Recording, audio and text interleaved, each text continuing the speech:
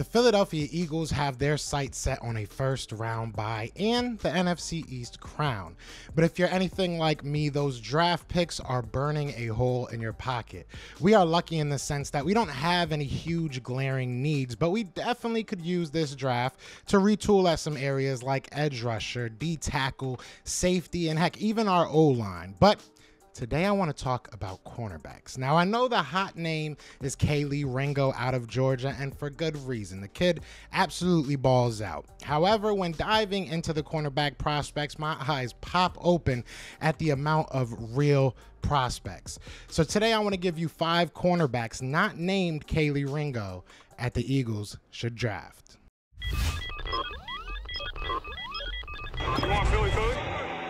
Yeah, let's do it. Let's do it. What's going on, you guys? This is your boy Joe Castro, aka Philly Fresco, and this is Philly the podcast. So today we are going to talk about 5 cornerbacks not named Kelee Ringo. Now, before we get into that, be sure to smack that like button and subscribe. We are on the road to 5K, and we would love for you guys to join that ride. So let's do it. First off, we're going to talk about Kelee Ringo real quick.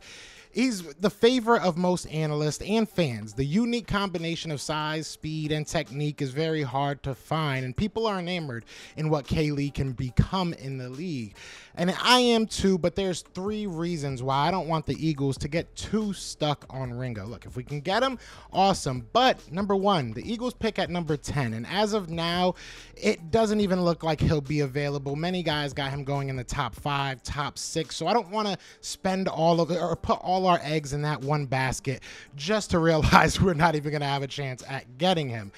Number 2, his main strength is man coverage, and bluntly, if we're going to stay with Jonathan Gannon, we just don't play enough man. So it worries me that his best attribute is something that we tend to shy away from as a defense. Now, lastly, number 3, I think a couple of guys on this list may make far more sense. We're going to start at number 5. Emmanuel Forbes from Mississippi State, listed at 6 foot 180 pounds. Forbes is a big-time playmaker, evidenced by his 14 interceptions throughout his college career.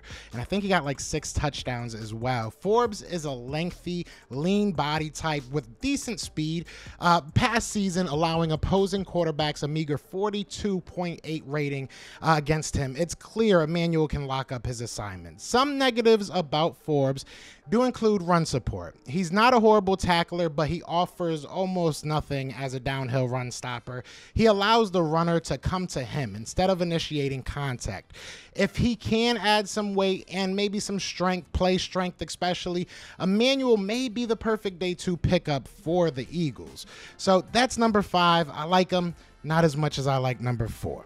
Next, we have number 4, Kelee Ringo of Alabama. One of the consistent traits you'll see with all these top guys are height, weight, and speed. And at 6'2", 195, Kelee checks all those boxes off. While Ricks doesn't have the elite top end speed, he has quick enough feet and very solid technique, which allows him to keep most plays in front of him. He makes good plays on the ball and is overall a kind of by the book player. He's rarely too aggressive, leaving wide open receivers, but this also hurts him in run support as he doesn't seem that willing to crash the line of scrimmage. It will be interesting to see how he does against faster, twitchy slot wide receivers, but on the outside, Kelee is honestly an asset. And if Philly wanted to use their last first-round pick on a guy like Kelee, I wouldn't be too mad about that. Now, number 3 is going to be Cam Smith of South Carolina. Listed at 6 foot even, 216 pounds, Cam is a smack-talking press coverage beast.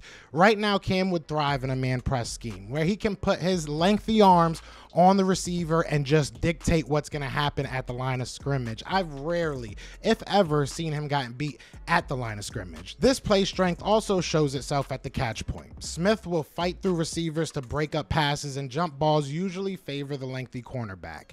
He's a hard hitter and can set the edge on run defense, but doesn't really wrap up, and he will whiff at times when he gets a little bit too aggressive. His technique could use some work, as he oftentimes plays flat-footed and turns his hips far too early in most routes, which does leave him susceptible to the double moves. And I know every Eagles fan just cringed when I said double moves, but if an NFL team works on his footwork and technique, they could be getting a perennial Pro Bowler.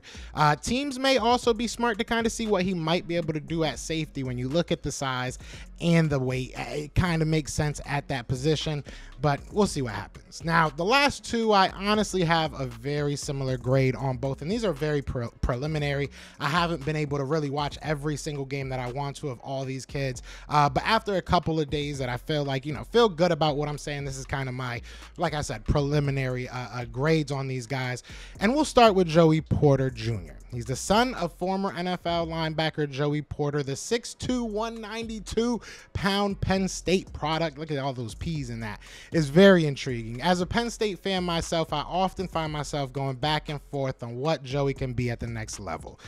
Truth is, he can be great. While his technique could use some refining, especially when coming in and out of breaks, as it seems hard for him to decelerate quickly and sometimes can overrun plays. But besides that, you're getting a smart player, athletic player. Joey rarely finds himself out of position in the passing game, and he won't ever overreact and normally sticks to his assignment. Quick feet, twitchy hips. It allows Porter to smoothly open his hips and change direction in his back pedal. However, at times he does find himself a little unbalanced when he's switching his hips. His speed makes him a problem in pursuit and will set the edge in the run game. Once he understands a bit more of his technique and doesn't rely solely on his natural talent, I think any NFL team would be getting an absolute gem. I've seen him go as high as the top 15 and as low as the bottom of the first. Look, I'd love to keep Joey in Philly, and I'd love to keep him in PA. Giving him a year or so with a guy like Darius Slay could honestly do wonders for him. Now, the last guy I want to talk about is probably my favorite, just pure corner in the draft right now. At 6'2", 201 pounds, Christian Gonzalez of Oregon is an absolute baller.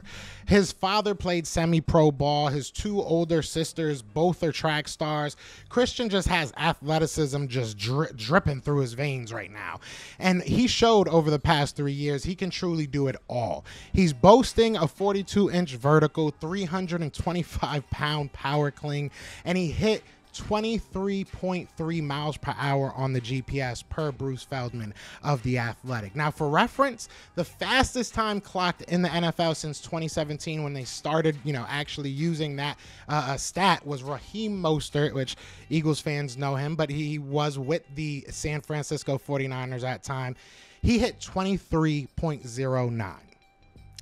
Gonzalez is fast, so he brings strength, elite speed, and surprising fluidity with his technique. Now, his technique isn't perfect. He sometimes seems to panic when he's beaten, which leads to obviously penalties and blown coverage, but those times are rare. Christian Gonzalez can honestly excel in both man and zone schemes.